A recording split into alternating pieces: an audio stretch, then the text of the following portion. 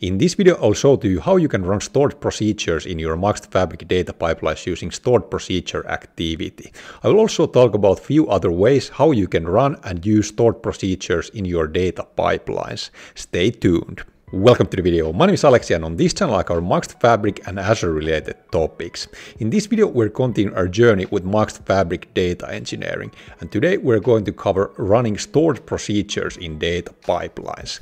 This video is also part of my Microsoft Fabric data engineering series. A link to the playlist can be found in the description. But now let's talk about running stored procedures in Microsoft Fabric data pipelines. For people not so familiar with stored procedures, a stored procedure is an object in SQL database like data warehouse in Fabric or Azure SQL database or basically any other relational database, since most of them support using stored procedures. Stored procedures contains a pre-written SQL statement that can be saved and executed. It's like a function or a script that performs a specific task, such as inserting data, updating records, or retrieving information from a database. Stored procedures are useful because they can encapsulate complex operations and help ensure consistent data processing and improve performance by reducing the amount of data transferred between the database and the application. But now enough talking, and let's open up Fabric and check out how to run stored procedures in data pipelines. Now I have the Fabric open and my data warehouse open here. Here I have a SQL script that I have prepared for today's exercise. And here the script first create a schema called Fabric DE series 20, and to that schema we will create a table 1. And in that table 1 we have two columns, column 1 and column 2. Then we create our first stored procedure called stored proc 1. And this stored procedure takes in two parameters, param 1 and param 2. The first parameter is this kind of a string type, or in database language a varchar type, and then the second parameter is integer or numeric type. And this stored procedure is very simple one, and it will basically insert those parameter values as rows to this table 1 that we created. So here is the SQL statement that it will run. So insert into table 1 and select those parameter values that are coming to the stored procedure. And then we have our second stored procedure. And this stored procedure is very similar to the first one, but this doesn't insert any data to the table. It will just basically run this select statement and select those parameter values and also select current timestamp as timestamp here. And I have already ran this script, so we have all of these stored procedures and schemas available here. Here we can see the table 1, we shouldn't have any rows here yet, and then we have the stored procedures here as well. Now we can go back to our script and we can try to run one of the stored procedures.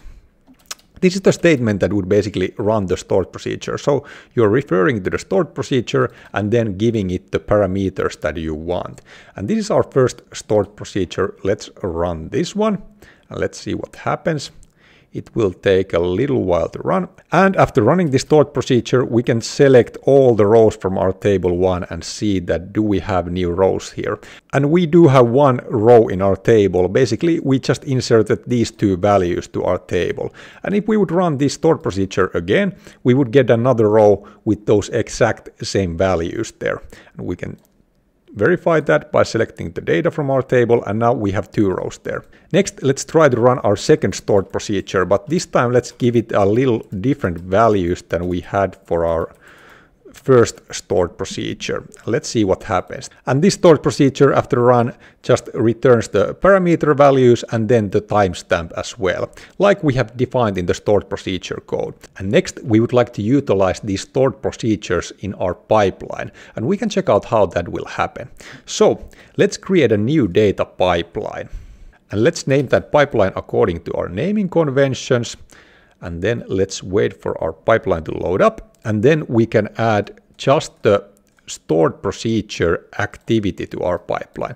Basically, this stored procedure activity is meant for running stored procedures. And we can talk about a little bit more about this stored procedure activity. Before continuing with this video, I would like you to know that I spent a ton of my free time creating these videos for you. And that's why I would like you to hit that like button and subscribe to the channel for more Microsoft Fabric data engineering content. It doesn't cost you anything, and I would highly appreciate that. But now let's continue with the video. And now we can talk a bit more about the stored procedure activity. Let's first open the settings tab of our stored procedure activity, and here we define the connection that will be used for our stored procedure. Now I only see here some Fabric data warehouses that could be used, but also stored procedure supports other SQL databases. And here we can click that more and see what are the currently supported ones. And here we can see that we could, for example, run stored procedures in Azure SQL database or Azure Synapse Analytics SQL DB or one of these other databases here, like on-premises SQL Server database. But yeah, the process is pretty much the same when running stored procedures there, and we are going to use this Fabric data warehouse here because it is the simplest one to use when you're using Fabric. But yeah, let's close this, and then we can just select the Fabric data warehouse that we have been using. Next, from this list, we can select the stored procedure that we want to run. And we can try to run first our stored procedure 1. And after we have selected our stored procedure, we can define the parameter values for our stored procedure. If you remember, it had 2 parameter values. We could either write those parameters here, or we can click this convenient import button that should import those parameters from the stored procedure to this pipeline. And here we have those parameters that we defined for our stored procedure. And now we could give some random values here. Let's write here pipeline value to our first parameter and then just 333 to our second parameter.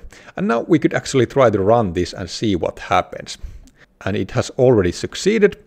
And we can check out, do we have a new row in our table by querying the table 1. And now we can see that we have a new row in our table 1, and those values came from our pipeline. Next, we could try to add a new stored procedure activity to this pipeline by just copying this stored procedure activity, and then we can try to run our second stored procedure using this activity. And let's change the stored procedure to our stored proc 2. And select it from the list. And since our second stored procedure had the same parameters as our first one, we don't need to import new parameters here. Let's write to our first parameter hello, and then to our second we can write 321. And now we can try to run this pipeline and see what happens. Remember, our second stored procedure is not inserting data, it's selecting data, so it should be returning data. But yeah, now we ran those both stored procedures, and now we can go to our data warehouse, and we can check out that we should have another new row in our table 1. Yep, now we have two pipeline value rows with that 333 column 2 value. But what comes to our second stored procedure that we ran there, it was that stored procedure that should just return the data that we are giving it with the timestamp. So maybe we would like to get that data back to our pipeline, but we can check out the output of our stored procedure activity, and we can see that we don't get really any outputs from that. And now I want to talk about some other ways how you can use stored procedures in your pipelines and return the data from the stored procedure to the pipeline itself. Let's start with the script activity. This is another activity that basically runs SQL. And we can select our data warehouse here. And here we could define, for example, a script that we want to run. I'm not going to spend too much time discussing what is a script activity, but basically this is an activity to which you could write some SQL logic that would be then executed. And then you have 2 options here, query and non-query. And with the query option, you could actually return some data from the SQL script to the pipeline itself, like using the lookup activity. And with the non-query option, you are not really returning anything. And with this query, we can actually run our stored procedure too. That would return some data to our pipeline. And we could, for example, write to our first parameter value from pipeline, and then to our second parameter, we could add just number 1. And now we would be able to run this using this script activity. And we can check out what happens if we now run this pipeline. And now our pipeline has succeeded and we have run all the activities successfully. And now we can check out the output of our script activity. And we can see that we returned some data. And here we have this rows array. And in that rows array, we have that data coming from our database or from that stored procedure execution. So we have those parameter values in the param2 and param1 values, and then we have that timestamp also that we have defined in our stored procedure logic. And now we could use this data as dynamic content in the following activities in our pipeline. And now let's talk about yet another way of running stored procedures. And one other way would be using lookup activity. And with this lookup activity, we can select our data warehouse here. And after we select the data warehouse, we get these options to use query, table, query, or stored procedure. Of course, we could use this query like with the script activity and define manually the query to run our stored procedure. Or then we could use this stored procedure setting here and select the stored procedure like we did with the stored procedure activity. And also with the lookup activity, we are also able to return some data to our pipeline. And then we have actually yet another way of running stored procedures, and this would be using copy data. When we're using copy data and configuring our destination, we can actually use these advanced settings and define this pre-copy script. And here we can define SQL that is run before the copy activity runs. So basically we could execute some stored procedure logic in this SQL script here. So this is yet another place where we could utilize stored procedures and do some operations in the database before we load the data in. But yeah, I hope you now have an understanding what are the different ways that you can use stored procedures in your data pipelines in Microsoft Fabric. If you'd like to learn more about Fabric, check out this video next. Now I thank you for watching and see you in that video.